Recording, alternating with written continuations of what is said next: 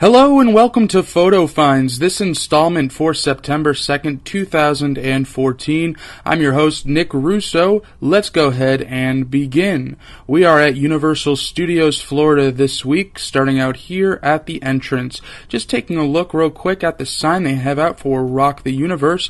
This is, of course, their annual kind of Christian celebration where they invite different groups, Christian groups, to come listen to some music and celebrate and worship. They do it every year on a few different stages around, including the main one, but we'll soon see a couple other stages as well.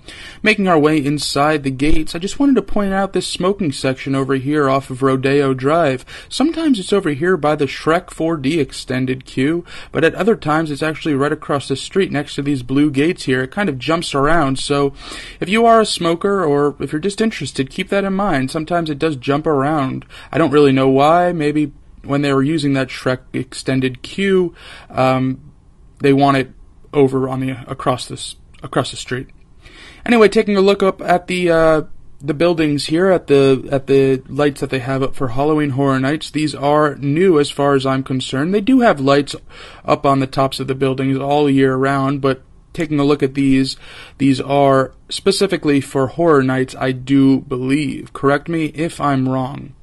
They have some new lights as well up on top of Mel's, though these could be for Rock the Universe, because they do have a Rock the Universe stage set up right here.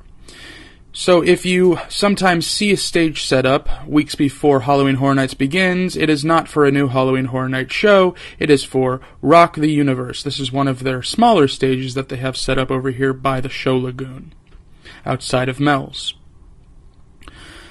Moving on, what we're looking at here is actually Halloween Horror Nights 24 construction. This is over by the new Film Vault store on the street between the Mummy and Transformers, and this is where the Purge scare zone is going to go. Obviously, that is telltale by the signs that they have. Reminder, all emergency services will be suspended. I haven't seen the two movies, Purge or Purge Anarchy, so I don't know if these signs are part of the actual storyline to the movie. They have some construction barriers set up out here, these orange barriers. And more of these signs, these are kind of common all around the scare zone. You see these several times. What this sign is blocking is this blue tow truck, which again, I didn't see the movie. I don't know if this is an actual movie shown, an actual vehicle shown in the movies, but it is part of the scare zone here. And kind of all of the vehicles have this similar A Nation Reborn license plate, which I would imagine is part of the Purge movies themselves. All of the vehicles seem to have the same license plate instead of any particular state on them. Another shot of that tow truck blocked in by some black and white barricades and Optimus Prime priming in the background. A look inside of the seat of that tow truck and we can see a couple of things. Obviously some weapons and a beaded seat there, beaded seat cover for whatever reason. Another view of that. I believe, no, that is not a bat. There's a club on the seat, and I thought that was a bat, but that looks like it's just the stick shift.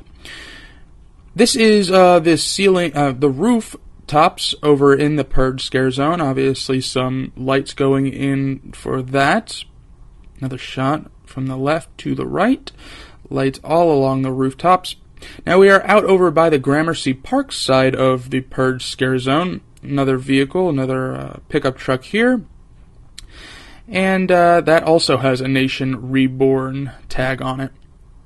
And it's also decked out in some of these Purge-themed bumper stickers. And these bumper stickers and small details are really spread out among the scare zone. They really did a really good job theming it, and it's not even done. This is just the first couple of days of decorations. Perhaps it is done, I'm not sure, but I don't see that being the case. Purge or be purged.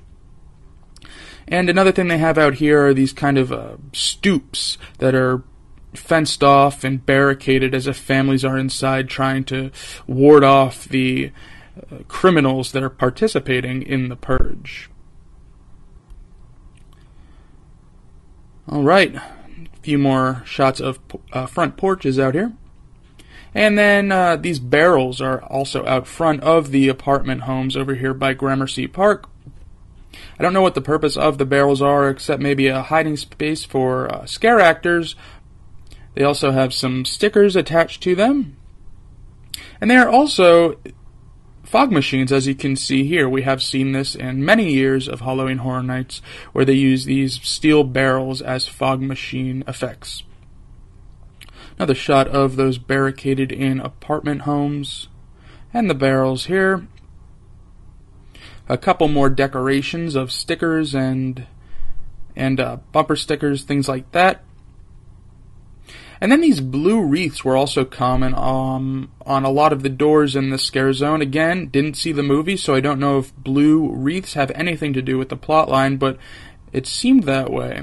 There were a lot of blue wreaths. Another shot of the sign here on the street next to Gramercy Park, Mummy in the background. And I believe, no, this was the same day. I shot these pictures on 2 different days. This is still the first day. Usually there is a bus stop here. It has been removed. I'm not sure if that has anything to do with the Purge scare zone, but I know that they were casting for dirt bike riders. So maybe the removal of that bus stop is to make room for perhaps a stunt performance that has to do with dirt bikes. That's just speculation. I don't know. Around the corner from this, across from the Mummy, we do have this Volkswagen Beetle up on its back 2 wheels.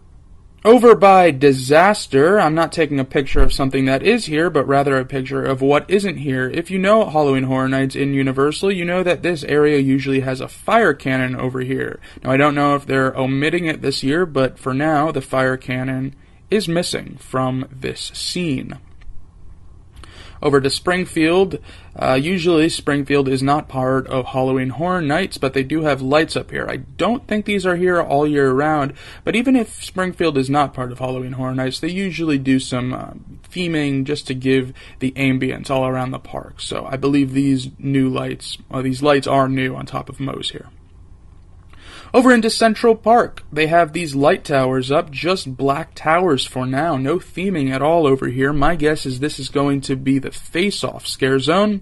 Not much theming at all really though, just these lights up here on the black poles, and they have some fog machines going in. But that's really about it, just a few more shots of the light towers. And now we are on to the next day. This is the very next day after those previous pictures were taken, and we were back over here outside of Twister, where that Purge scare zone is going to be. And the next day, these scaffolding towers went up. They have one over here on the corner. Across from that tower, up here next to the Macy's building, on top of the Macy's building, they have some speakers, quite a few speakers. Looks like 4 or 5 up there. Those are not usually there. Here's a close-up of them. And here's another shot of those scaffolding towers, one across the street from the other. I have no idea what these are going to be. It looks like they could possibly be fog machines at the base, maybe just a couple more lighting towers.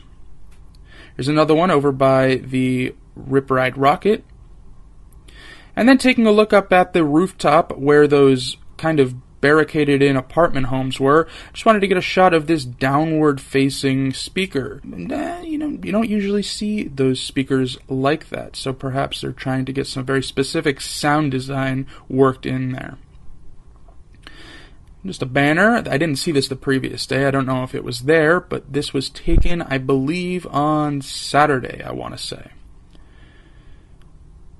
And then the last thing we're going to see is between the Shrek 4D and Despicable Me building, they have this kind of chandelier suspended here on 4 cables. My guess is that this is going to be the Masquerade scare zone, and I only base that off of the fact that Masquerade says kind of bright, colorful, and that kind of theme to me, and that's kind of where I would see this chandelier belonging. That's just speculation, though. Alright guys, that's going to do it for this installment of Photo Finds for September 2nd, 2014. I'm your host, Nick Russo. Thanks for stopping by as always, and until next week, have fun. Bye.